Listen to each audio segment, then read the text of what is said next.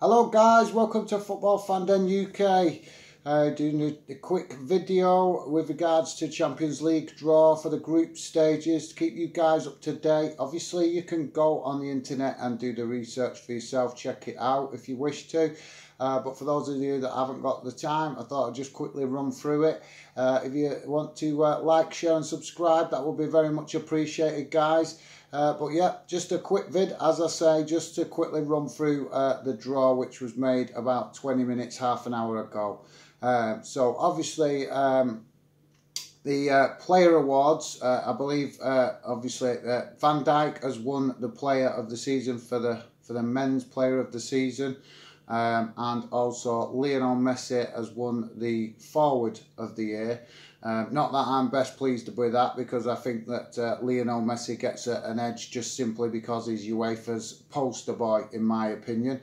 He is a fantastic player, we'll never argue with that, but he wins a lot of awards, I think, just simply because he is the poster boy, and that does not exactly thrill me, guys, because I think that every player should have a fair shot at winning an award, not just based on whether they're, you know, basically a poster boy, in my opinion. But yeah, guys, so let's get into the group stage draw. Quickly run through it. I'll go through all the groups, obviously, but obviously us as UK football fans more interested in what the UK clubs have been drawn in. But yeah, we'll run through them all. So Group A is Paris, Real Madrid, Club Brugge and Galatasaray. That's Group A. Group B is Bayern Munich, Tottenham, Olympiacos and Red Star Belgrade, I believe that is, because I cannot pronounce their other name because it's a bit of a mouthful. So I'm sure that's Red Star. Red Star. I think it's Red Star anyway, guys. Group C: Manchester City, Shakhtar Donetsk, Dynamo Zagreb, and Atlanta. So I believe that, if I'm right, I believe that Shakhtar Donetsk have now been drawn in the same group as Manchester City for 3 seasons in a row, if I am correct with that. Which is obviously means that them two clubs started to become a bit familiar with each other, which could be an advantage to Shakhtar, but also could be an advantage to Manchester City. We'll have to see how things play out with that one, guys. Group D is Juventus, Atletico, Leverkusen, Lokomotiv Moscow. So yeah, no UK club in Group D. Group E, Liverpool, Napoli, Salzburg and Genk. So yeah, Liverpool getting a reasonably easy group there. Well, not obviously not mega easy, because they did have Nepal in their group last season, and that proved to be a bit of a tricky tie overall. They both drew, I think, if I remember correctly, it was 1-0 to Nepal in Italy, and then a 1-0 to Liverpool in the return game at Anfield. So that let's see whether that's going to be yet again another tight fixture, or whether they'll be a bit more open with each other this season, due to the fact that they are a little bit more familiar with each other. So yeah, Group F, guys, is Barcelona, Dortmund, International, which is obviously Inter Milan, and Slavia Prague of Czech Republic. And Group G is Zenit of Russia, Benfica, Lyon and Leipzig. So yeah, that's a couple of interesting groups there. And then final group is Group H, which is Chelsea, Ajax, Valencia and Losco. I'm not familiar with that team. Losco of France. That's all it's saying on my computer, guys. Losco. So I'm not sure what their official name is, because it's not a team I'm familiar with. But yeah, very interesting draw. Obviously, as we'll just quickly run through the UK clubs again.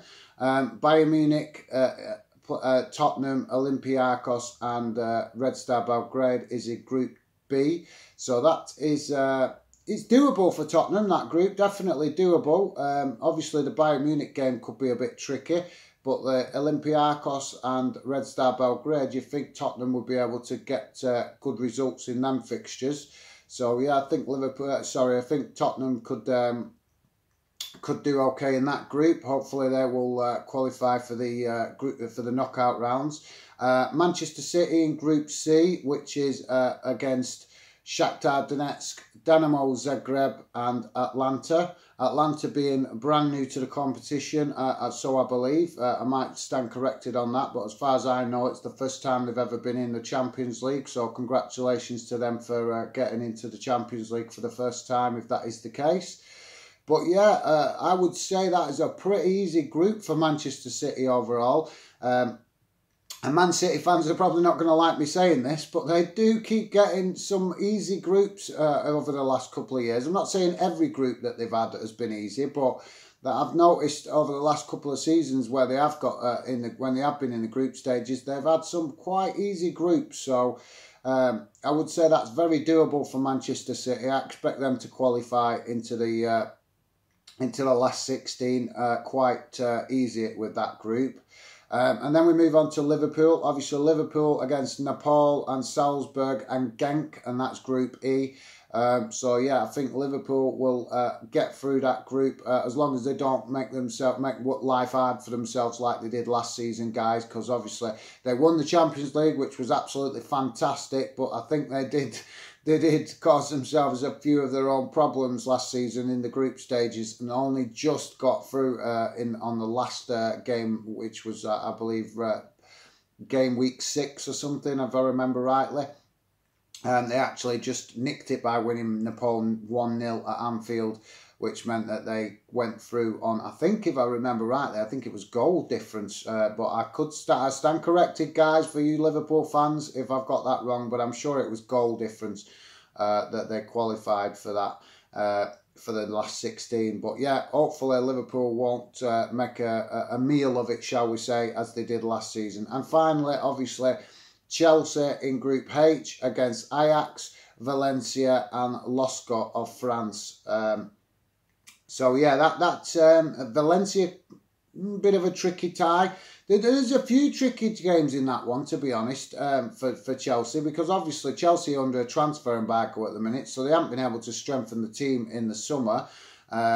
So yeah, there could be a few banana skins in that for Chelsea. Let's hope that Frank Lampard manages to get the players fired up for that, but I think he will. Most players are normally well fired up for Champions League games. So yeah, guys, that's about it for me. Like I said, just a quick overview of the group stage draw. Think that most of the English clubs, I think possibly Tottenham and Chelsea could have the trickiest route to the group to the last 16, shall I say.